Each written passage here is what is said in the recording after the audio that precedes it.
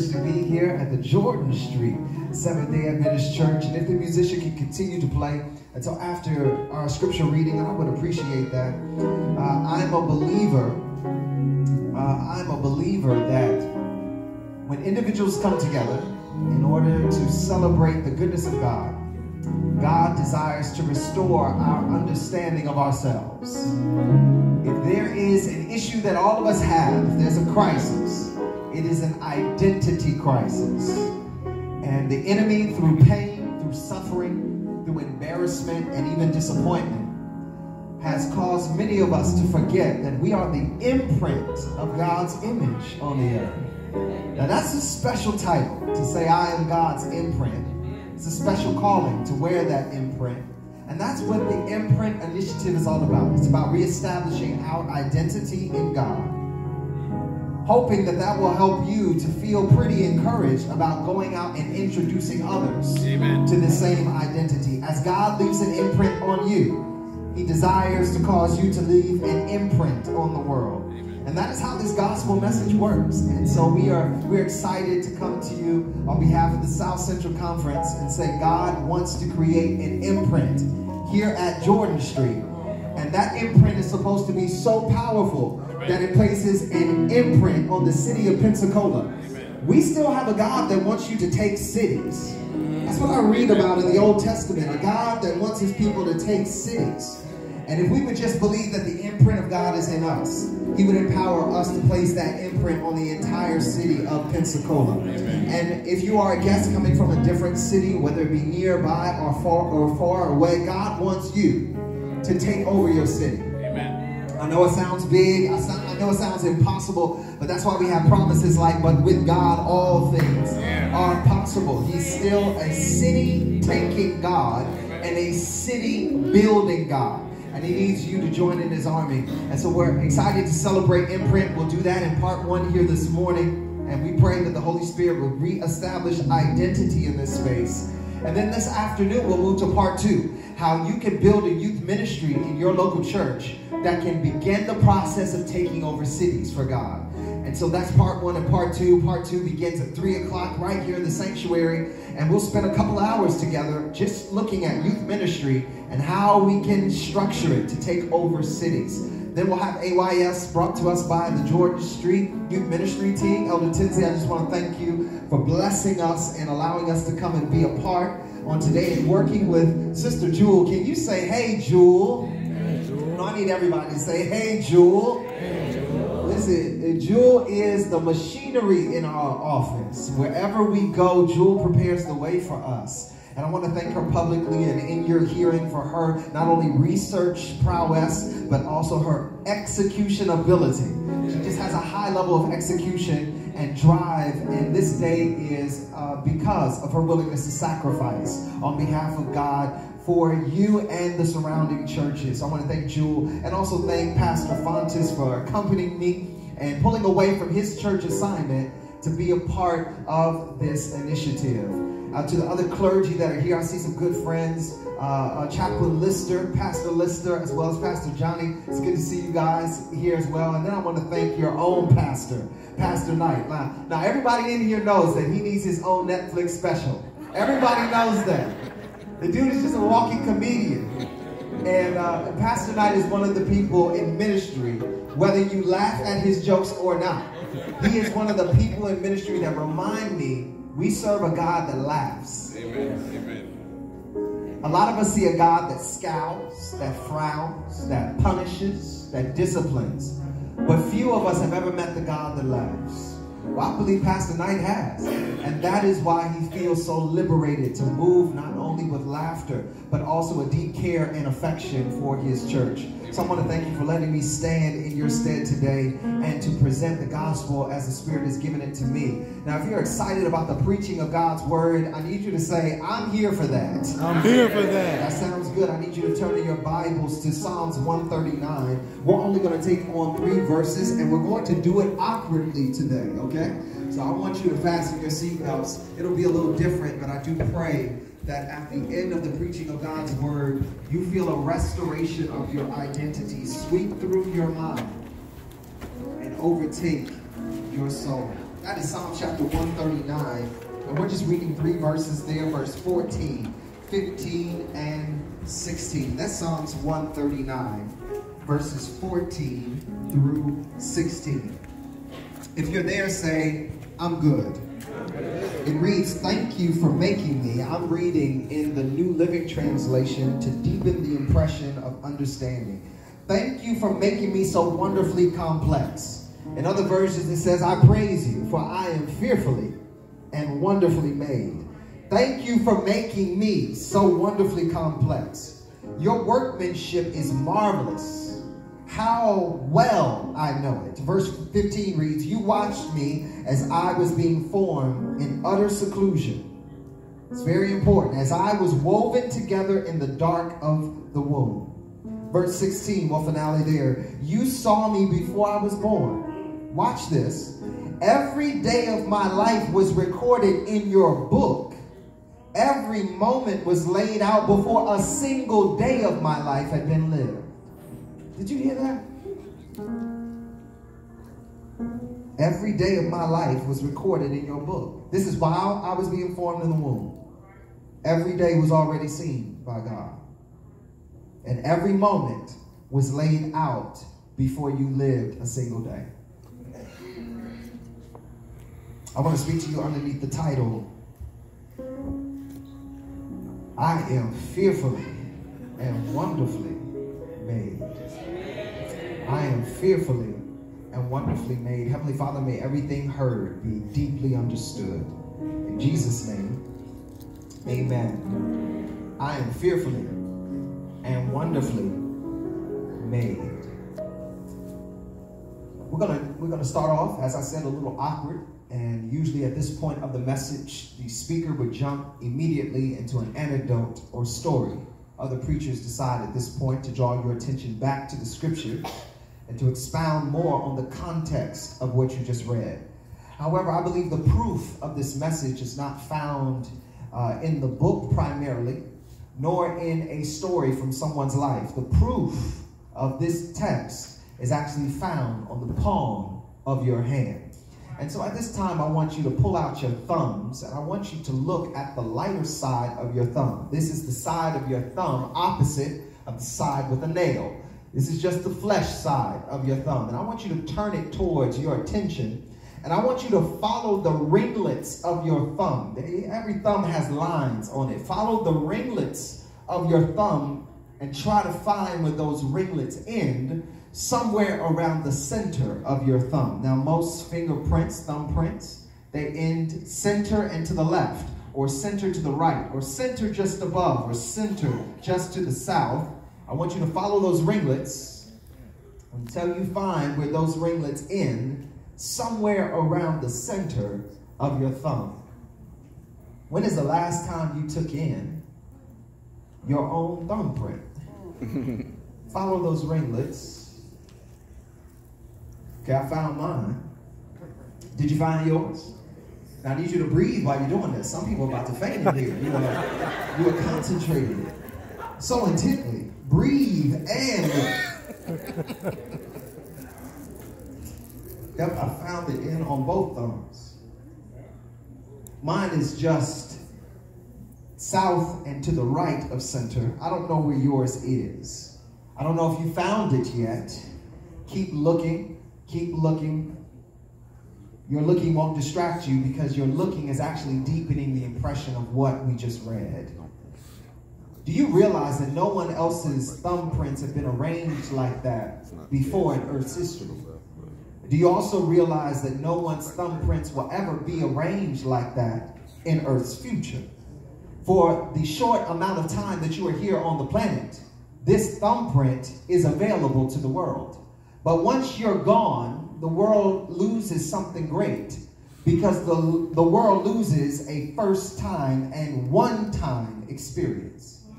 Have you recognized that no one can touch the world like you can touch the world? Because no one has the print that you have. So when I place my hand on this podium, I know that this podium is feeling a touch it's never felt before.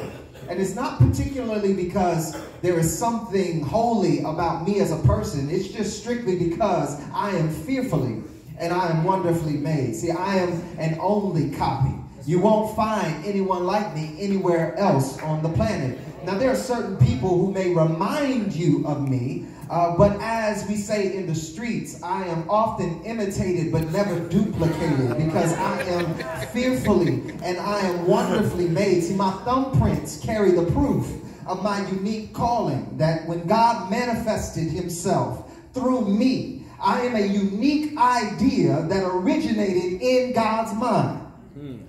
That as the stars are different, the billions of stars, as snowflakes that fall, there is no common flake. So too with every human that comes out of the womb, they are fearfully and wonderfully made. Why? Because there's no one made like you. And the proof of this can be found on the palm of your hand. And I think God put it on the palm of your hand because you're supposed to do something. You're supposed to touch something. You're supposed to change something. You're supposed to shift something that nobody else can shift. No one's been able to shift it before you, and nobody will be able to shift it after you. Why? Because you are fearfully and you are wonderfully made. I don't know if you're with me yet, but the proof is on the palm of your hand. See, God put a barcode on everybody's hand. Now, when I go to the store and they bleep a product using the barcode, it's registered in a system to show which product I have purchased at that unique moment and time. So whenever I come into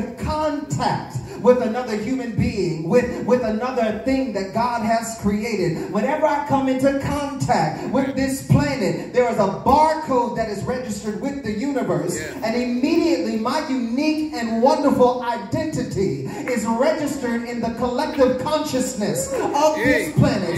See, I've been fearfully and wonderfully made. I don't need your affirmation. I don't need you to tell me that I'm right. I don't care if you think that I'm wrong, because the proof is on the palm of my hand. I am something special. I am something worthwhile. You'll never see anything like me again. No, I'm not being arrogant. I'm just being biblical. God has given me permission to champion his thought process, his creativity, for it is God in me that gives me hope for glory. And God's presence in my life is right here on the palm of my hand. Amen.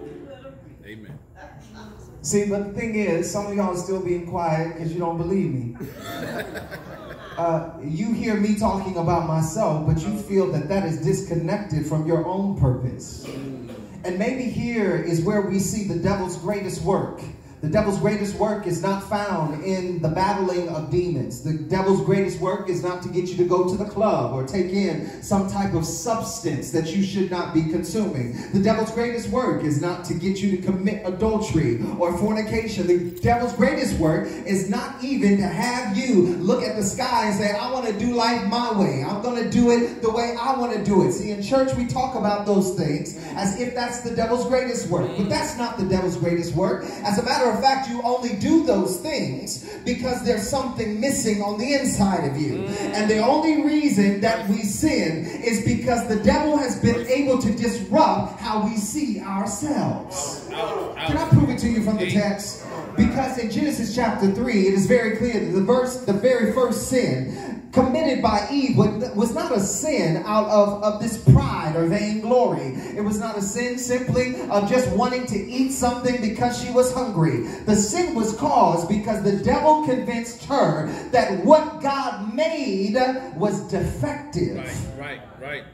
That God's work wasn't complete yet, that she was not in effect fearfully or wonderfully made, but there were some things she had to do to add to God's thought process, his creative ideal. And when he convinced her that what God did is not good, that's when she reached to the tree. Notice the Bible says she saw the tree and said, this is good. Right. Now, isn't that interesting? That first he has to convince you to see yourself as not good for him to get you to see sin as good. Well, maybe the inverse will also be true. That if you finally see that what God made is good, then you would start to see those sins as not good. When Paul says the things I do are the things I don't want to do, and the things that I end up doing, or excuse me, the things I don't want to do, those are the things I end up doing. What Paul is really talking about is I have a deep-seated identity crisis. And that's why in Romans chapter 12, he says, you want to know how you can be changed? Well, you need to be transformed by the renewing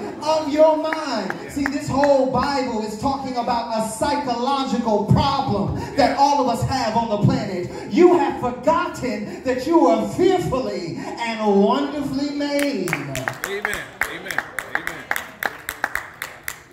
Yes. And what I think we have to do more of in our churches, we have to start building up each other's identity. Yes. See, Yes. I've heard the sermons that talk about the heart of man is infinitely wicked. Who can know it? I've heard the sermons that you are a wretch undone. I've heard the sermons that you are filled, that you are born in sin and shapen in iniquity. I've heard those sermons, but I haven't heard enough sermons about how God sees me, what God made when he thought about me. For my Bible says that I have plans for you, thoughts of good and not of evil, to give you a hope and a future. When are we going to start talking about how God sees us? Amen. I'm here to tell you just one simple sentence. I am fearfully and wonderfully made. But maybe we need to pivot at this point and discuss why we don't believe that anymore. Maybe we need to get some practical psychology. Maybe we need to transform this church into a psychology session. Because I don't think that your transformation can happen just with Jesus. Period. No, I'm not going to fix it. Some of y'all can say he's going to fix it. Fix that, preacher. No, I said what I meant, and I meant what I said. See, we have been trained that all we need to be renewed and transformed is Jesus. But I got news for you. What you need is Jesus and therapy. Right. No, what you really need is Jesus and therapy. And we got a lot of stigmatizing about going to psychologists and therapists and having them help us work through these deep-seated mental breakdowns that we've had. See, many of y'all don't recognize that the reason you can't overcome in your spiritual life is because you haven't dealt with the trauma that you faced when you were a child. You haven't dealt with the things that happened to you that weren't your fault. You haven't dealt with the things that happened to you just as an outgrowth of living in a sinful world and a sinful context. See, I don't look at you and see someone who's disgusting and dirty and despondent and destroyed and discouraged. I don't see those things. What I really see is someone who is hurt, who needs some help, who's trying to work through things to the best of their ability. Yes, they've made some mistakes, but they are still fearfully and wonderfully made. So as I read the passage of scripture today, Psalms 139, I think David is trying to tap you on the shoulder. See, these were songs written for other people to sing. Whenever we read the Psalms, we need to see this as a praise and worship hymnal. That as this song was sung, not read, but as the song was sung, it would be sung by everyone who came into the congregation. So when David writes this lyric, you might think he's just talking about himself. And then you might walk away from the reading and say, man, David was fearfully and wonderfully made, but he was a king. He defeated a giant. God loved him. He was a man after God's own heart, etc., etc. But that's not how you should read this passage. This passage would have been sung, which means anyone who was reading it would have been declaring it over themselves. And that's why I love the ministry of David, because the Bible is clear that he learned a secret of spiritual warfare. David learned to encourage himself in the Lord. So when I look at the passage, I say, thank you for making me so wonderfully complex. No, I'm not talking about David. I'm talking about Michael Polite. Your workmanship is marvelous. How well Michael Polite knows it. You watched Michael Polite being formed in utter seclusion as Michael was woven together in the dark of his mother's womb. You saw Michael before he was born. Every day of Michael's life was recorded in your book. Every moment was laid out before a single day was lived by Michael. See, and then I read it back to myself and I use words like I and me, and that's how I come to the conclusion that when David says, I am fearfully and wonderfully made, he is not meaning for you to hear how confident he is in his own relationship with God. He's trying to get you to step into a space where you would start encouraging yourself in the Lord. Amen. So I want you to turn to your neighbor right now and say, I am fearfully. Turn to your other neighbor and say, and I am wonderfully. Now look up into the sky and say, made. Made. See, I am fearfully and I am wonderfully made. Yeah. See, we're all supposed to be singing the song. But here are 3 reasons why it's hard for you, even now, even in this moment, why you can say these words, but it doesn't really settle deep in your soul. Here's the first thing that the enemy did to you at some point in your life. Most likely this one happened when you were very young. I'm talking about between the ages of 3 to 7. This psychological wound happened to you. It happened through abuse. It happened through neglect.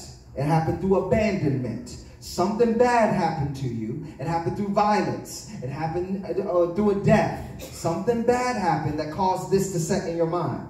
Notice David says, your workmanship is marvelous. But at some point in your childhood, you began to think that I'm not marvelous. Yeah. Every child, when they're first born, you just watch them, especially when they hit about the age of 2, they walk around like they're marvelous. I have a 2-year-old son. I understand it. My son walks around as if he's marvelous. He thinks that he knows what needs to happen, when it needs to happen, and how it needs to happen. He points over here and says, Daddy, you need to come over here with me. He points over there, Daddy, you need to go over here with me. And then if I don't come, he yells at me as if it's me that has the problem and not him that has a problem. All children are born thinking they're marvelous. It's life that teaches them they're not. Yes. It's the abandonment of a father that says you're not marvelous. It's the neglect of a mother that told you you're not marvelous. It's the abuse from an auntie or an uncle that showed you you're not marvelous. It's the violence in your neighborhood that hits your family that tells you you're not marvelous. It is the betrayal of a brother or a sister that told you you're not marvelous. It's granddaddy or grandmama not being able to deal with their bitterness and passing down that bitterness to you that convinced you you're not marvelous. The first thing the enemy does to every human that comes out the womb is he sets up a plan to convince you you're not marvelous. Mercy, mercy. And that's why you struggle to worship. Yeah, yeah. The people who find the secret of worship are the people who understand the secret of their identity. Yeah. Worship is supposed to come out of a natural appreciation for what God has done. But we think it's enough to appreciate what God does outside of us, while we hate on what God has done inside of us. You cannot appreciate your world until you appreciate yourself. That's it. That's it. You cannot appreciate your world until you appreciate yourself. Yeah. So as long as you hate yourself, you actually can't love a spouse well. You actually can't get in a romantic relationship and love someone the way that they are supposed to be loved, because you haven't learned to love yourself. See, the Bible is trying to give you a hint that the love for another person is not fully about you simply projecting some type of godlike ideal on your external environment, because it says love thy neighbor as you love yourself. God knows the secret of psychology. The more you hate yourself, the more you'll hate other people. The more you distrust yourself, the more you'll distrust other people. The more you think you're disgusting, the more you'll think life is disgusting. The secret of this book, the secret of what's going on in your mind, is you hate yourself, so there's no way you can love your Creator. That's right. That's right. That's it. And until you get to the place where you start saying, I'm marvelous, you will not be able to overcome some of the challenges in your life. Now, this is not to say you won't go to heaven. There are many people who will be in heaven who never overcame this great challenge. But that is because where sin abounds, grace abounds much more. Right. That's what Romans says. And I receive that in my innermost parts. What I'm trying to give to you is how to increase your quality of life while you're on the planet. And while you're on this planet, you will never be able to fulfill your God-given potential until you start looking at what God has made and declaring it is good. Because as I read the creation story, after God made everything, he declared, I think this is good. And until you come into alignment, until you come into agreement with what God has spoken over your own life, there's no way you can receive what God has desired to give. Amen. And there's no way you can accomplish what God has desired to do until you think, I'm marvelous. Right. But there's a reason why you can't see you're marvelous, and it's revealed in verse 15. You see how the Bible says that God was there watching as I was formed in utter seclusion, this version says, and crafted and shaped in total darkness. Now, you didn't catch it, but let me translate it for you. Did you notice how the Bible says, you watched me as I was molded in loneliness, and I had to grow in darkness.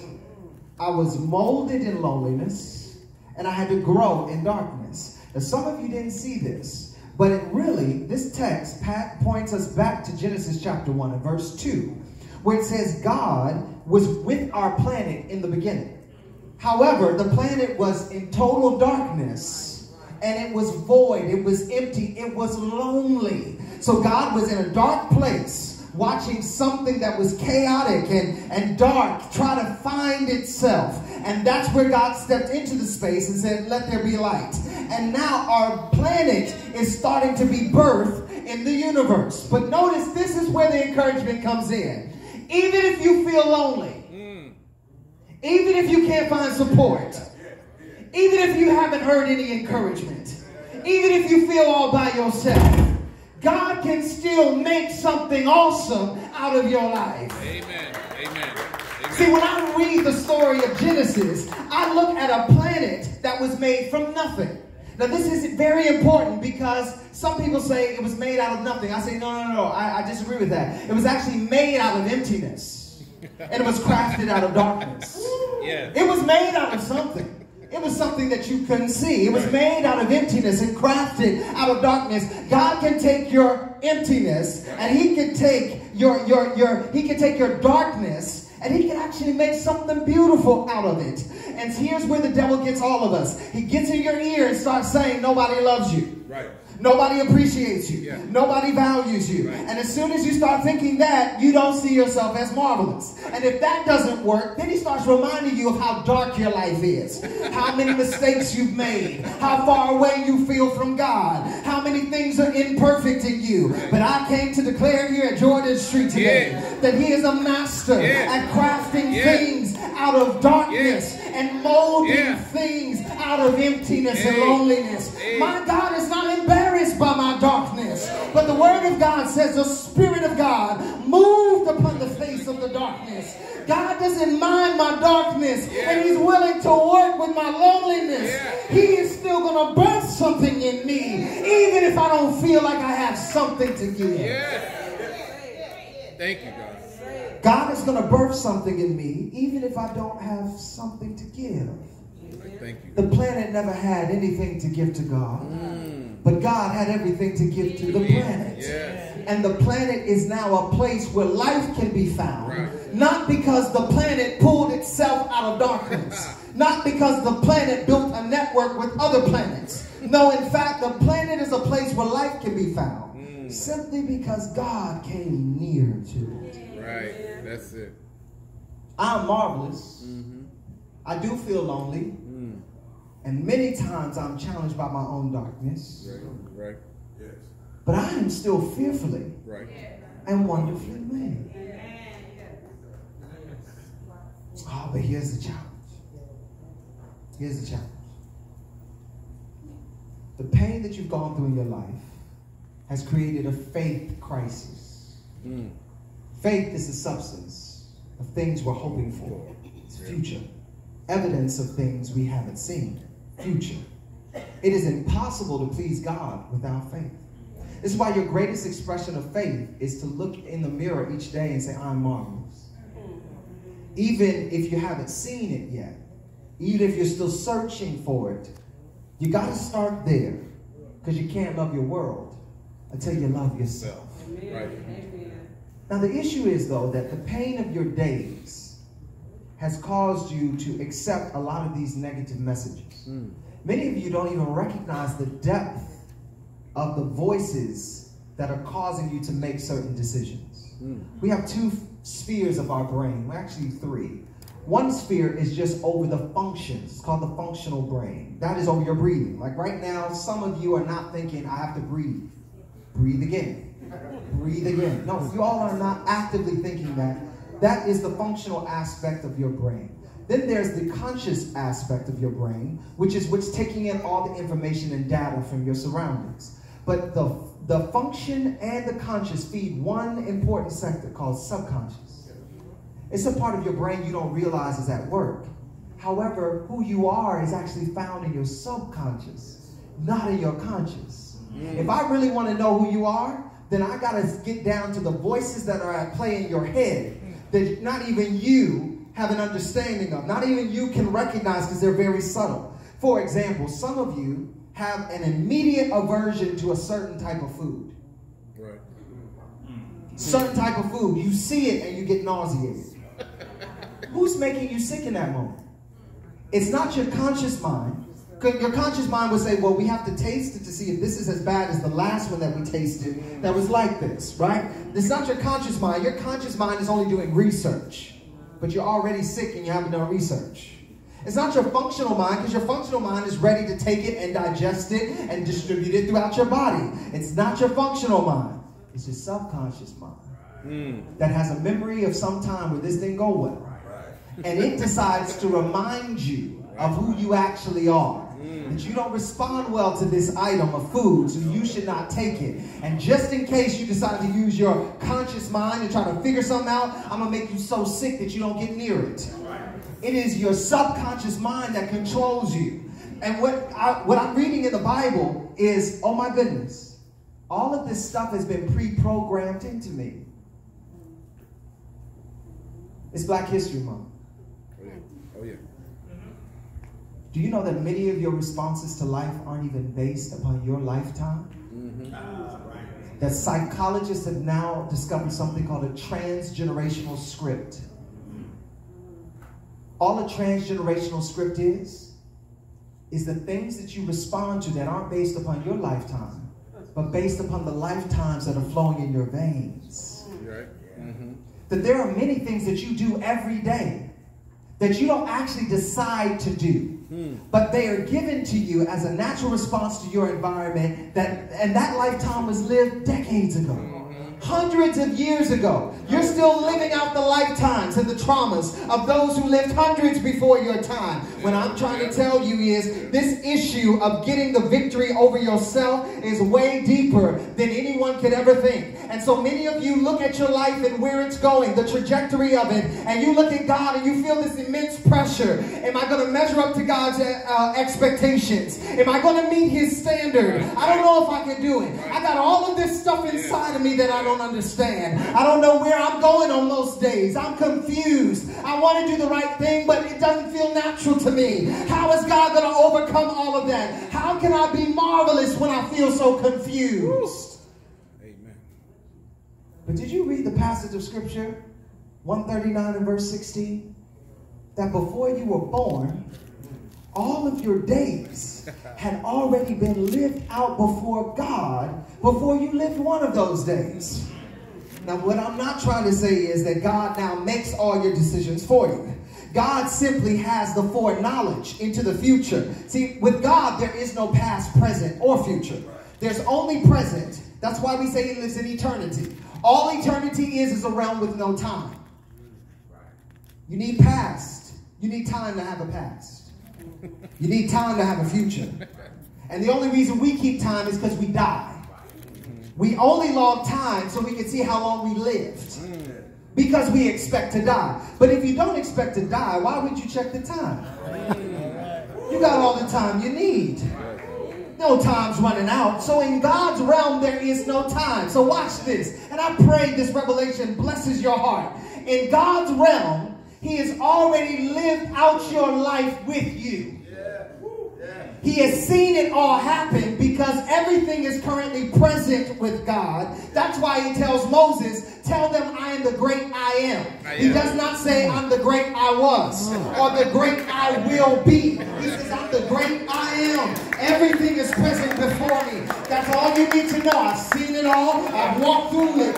I've walked through it all with you. So when it says that God has seen every day of your life, when you fail, you are still meeting God's expectations. Now, I know that didn't rest well with some of you because you've been indoctrinated in a religion that makes you feel like you have to earn God's favor. That there's something you can do to get into the right space with God. You missed Ephesians when it says you are saved by grace through faith and not of your works, lest anyone should boast. No one who gets to heaven will say, I'm here because I did this, and I'm here because I changed that. All of us will stand before the throne and declare, I don't know how I made it, but I'm glad I did. It was the glory of the Lamb that saved me. Understand that when you sin, when you mess up, you actually meet God's expectations. Did not Jesus tell Peter, listen, Peter, you're going to deny me 3 times. So when Peter denied Christ, he didn't let God down. God knew exactly what was going to happen. When Peter messed up, he met God's expectations. But God then told Peter, but I have prayed for you. And when you are converted, I'm going to use you to strengthen your brethren. And so it was seen later that that same Peter preached a sermon and saved 3,000 people in one call to baptism. God is never disappointed by what you do because he saw that you were going to do it before you did it. What disappoints God is when he reveals his love to you and you're unwilling to extend that love to somebody else. Which is why the Lord's Prayer says, forgive us our debts as we forgive our debtors. See, the whole standard of judgment is simply this. Can you accept that you need help? And are you willing to extend the same help once you receive it? Say it. Say it. Say it. That's judgment. But God knew you were flawed. Yep. Every day of your life that you will live on this planet has already been seen by God.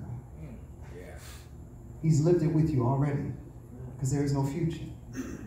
Everything you've done in the past, he expected you to do it. And all he's trying to do is convince you that in spite of all of that, you are still fearfully and wonderfully made. That he still has a plan. Because he saw it all before, he can make any adjustment midstream. And he's just waiting to see if you will live a life of faith that starts with one thought. I am fearfully and I am wonderfully made. As a musician begins to play, Amen. The 3 weapons that I struggle to use each day is to say that I am marvelous, that God can use my darkness and loneliness to make something beautiful, and that in spite of how I